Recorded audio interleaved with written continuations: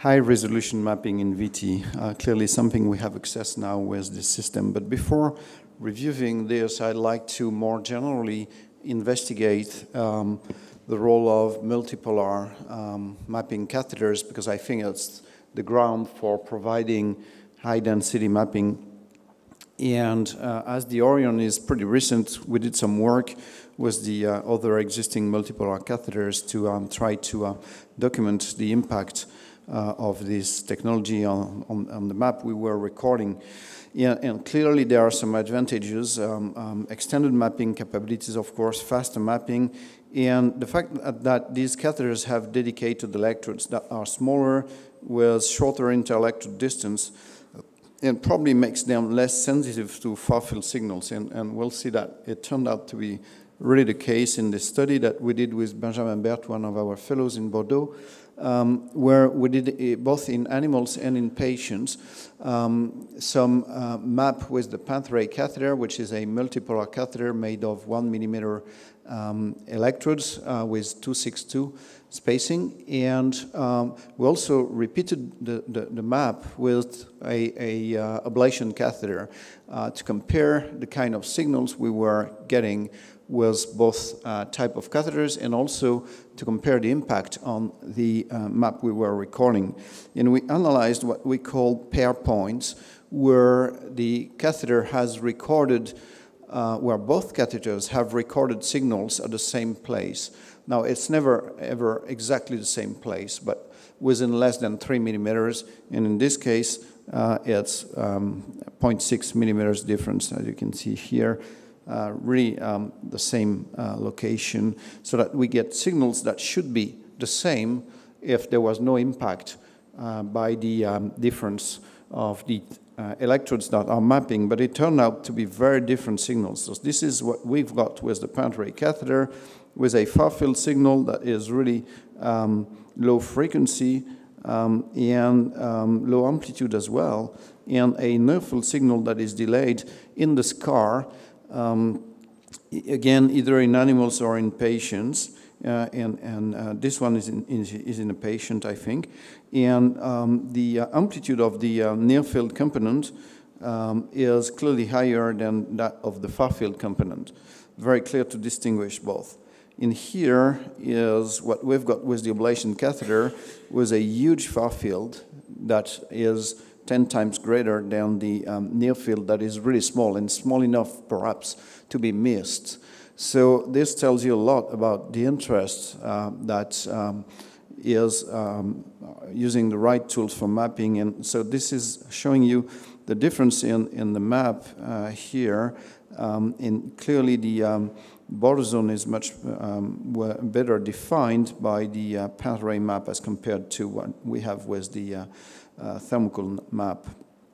And in addition, the likelihood of identifying some channels of relatively preserved ventricular signal amplitude is much higher when you use the multipolar mapping catheter as compared to the ablation catheter. So it's really making things very different. This is another example where you barely see the lava potential, the abnormal potential, and where here it's big, easy to see, and bigger than the far-field signal.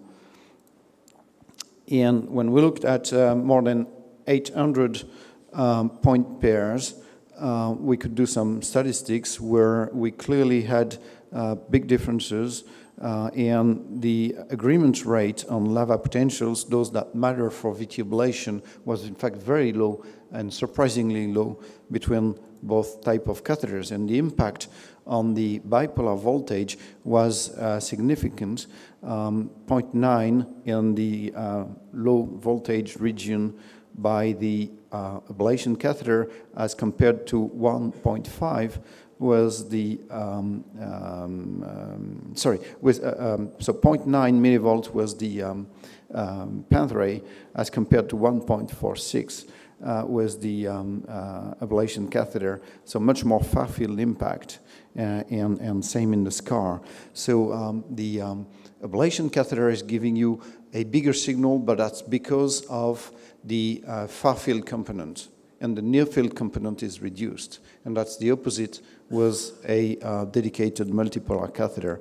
And the electrode spacing impact can be investigated by comparing what you get with the usual bipoles, so 1, 2, 3, 4, against 1, 3, and 1, 4, which are giving you much bigger bipoles, and this is what you end up with by doing so. So you get much more far-field impact as compared to what you have here.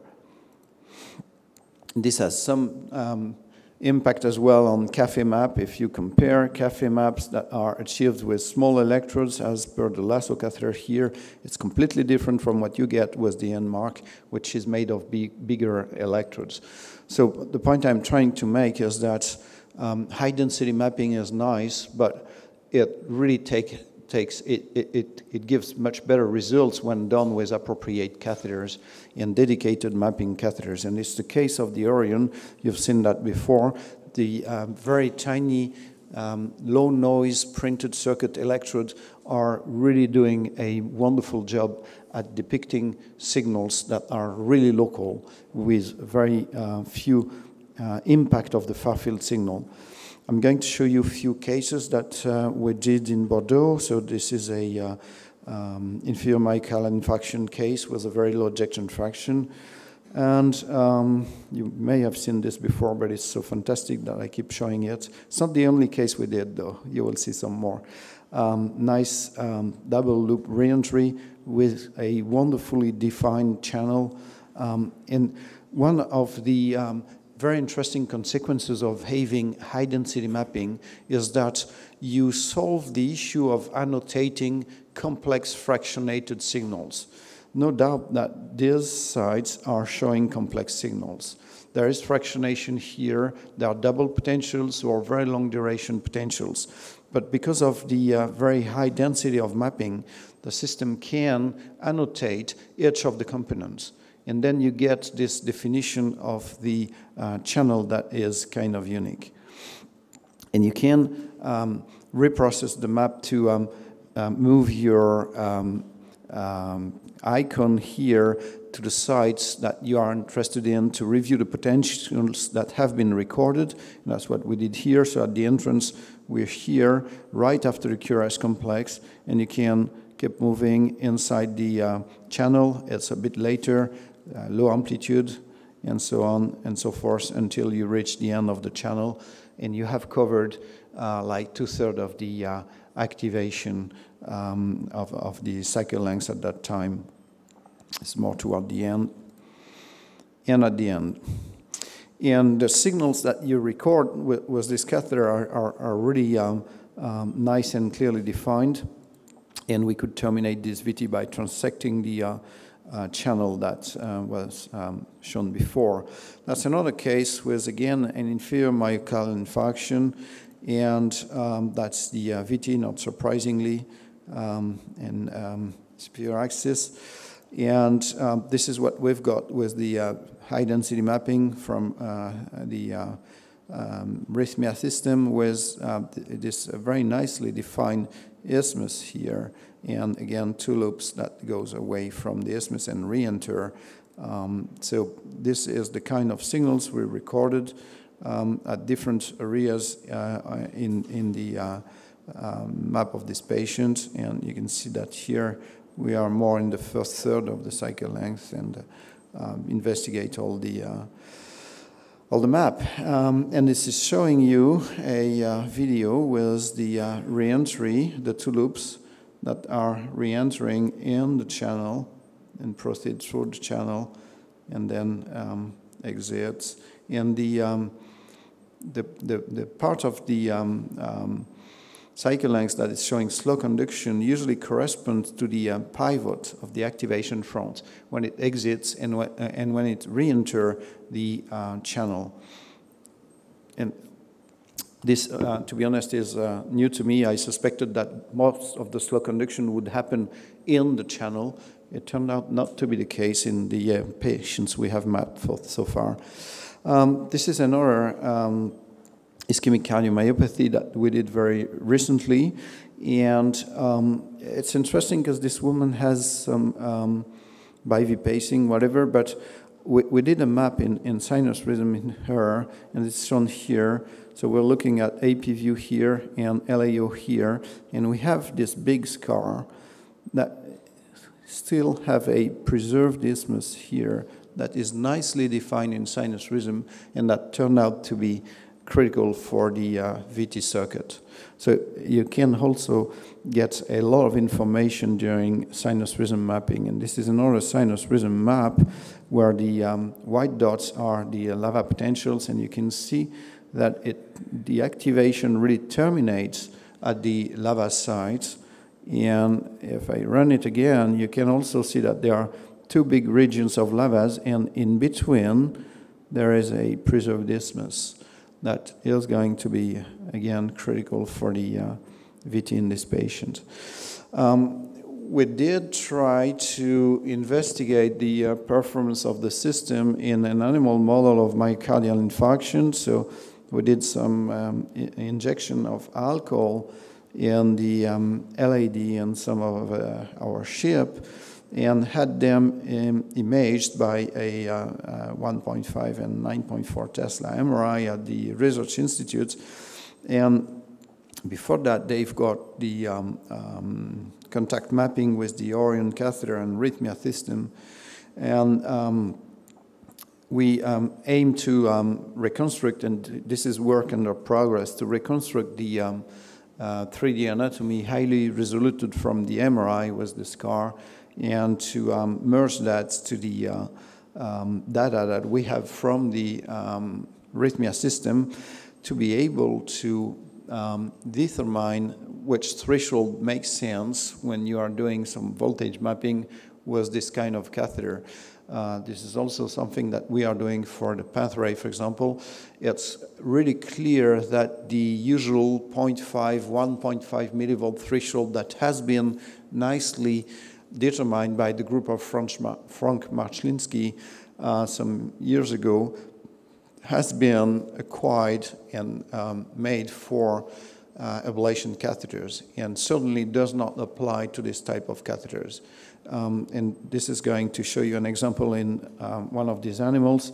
So this is the MRI 1.5 Tesla with the myocardial infarction here, as shown by delayed enhancement, some dilatation of the apex in the animal with this anterior myocardial infarction.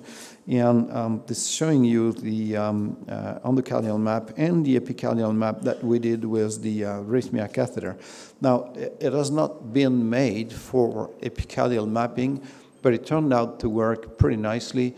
We just did one human case that went very well, and few animals that went very well as well. I cannot comment about the safety of doing so, but it's certainly feasible and provides you with high-density maps as shown here. Now, if you look at the impact of the threshold for color coding of the signal amplitude, it's really big, and the usual 0.5, 1.5 probably doesn't make sense with this catheter. This 0.2, 0.4 seems to be much more appropriated and seems to fit much better with the scar that we've got at MRI. Now, I may get back, if you remember, this looks pretty dense scar as per MRI, but even though we still have some lava potentials. And please have a look at how the system displayed the information very nicely, discriminating between the far field signal that is very low frequency and the near field signal that is very sharp. So that's also one advantage of having tiny and closely spaced electrodes. It makes the identification of the different components much easier. So that's another example in another animal where the myocardial infarction is smaller, but clearly the usual threshold does not apply and does not fit with the MRI. So we are Again, that's a work in progress. We have to do more animals and get more data, but we will be able to provide some information on the best thresholds using this kind of technology. And that's another case of this large anterior myocardal infarction in a ship, where again we have very low frequency signals and very high, so from the far field, sorry, and very high frequency signals and higher amplitude as well. And this is consistent with what we found with the pantherate catheter, higher amplitude for the near field signal. Now this again is completely the opposite as what you get with an ablation catheter. And I certainly encourage you to work with dedicated mapping catheters when trying to understand and identify the substrate for VT.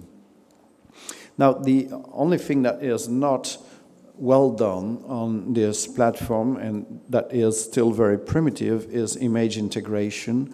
And unfortunately, we cannot use the images that we generate with our music platform, where we combine MRI, CT, PET scan, whatever, and body surface mapping as well, and combine all these informations on a model that is personalized to the patient, because it includes all the features that we know about this patient.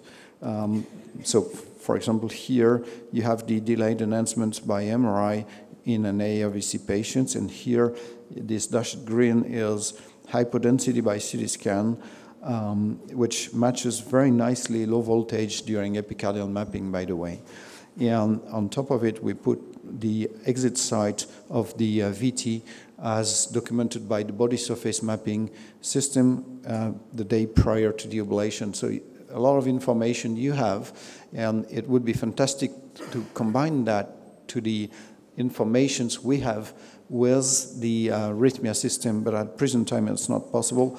And Boston Scientific estimates that it will take a year to be able to display this kind of information on their platform. And again, we did that because what we have available at present time on vendor's solution is not really good as compared to what we can do with existing imaging. It's just about combining them, processing them nicely, and displaying them on the localization system. So this is feasible on Carto and Navix, but not on Rhythmia at the present time, unfortunately. This is showing you the delayed enhancement in this patient, and it matches pretty nicely the blue dots where lava potentials were recorded. It tells you that you have coronary branches on the way, so be careful here, and that the phrenic is also on the way. Does that matter? Well, yes, we do believe that it matters, because even if you can conduct lava elimination and get much better outcome when it's done as compared to when you fail to eliminate, still the integration of these highly resoluted images has an impact on the outcome if you believe in retrospective analysis, because this is not randomized data. But in our experience, it had some impact on the outcome of these patients, with a much better outcome when we were using image integration as compared to patients in whom we just did conventional, and in a group B of patients where we did use some localization system, but without image integration. So I do believe that it's important and worth the effort.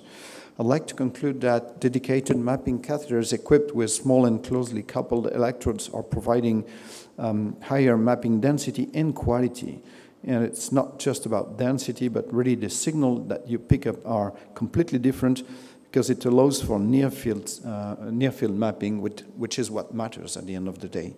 High density mapping is, in our experience, associated with fewer VT recurrences, as we had some data showing that the use of multipolar catheter was having an impact in the outcome of the patients, with significantly less recurrences in a multivariate analysis. I thank you very much for your attention.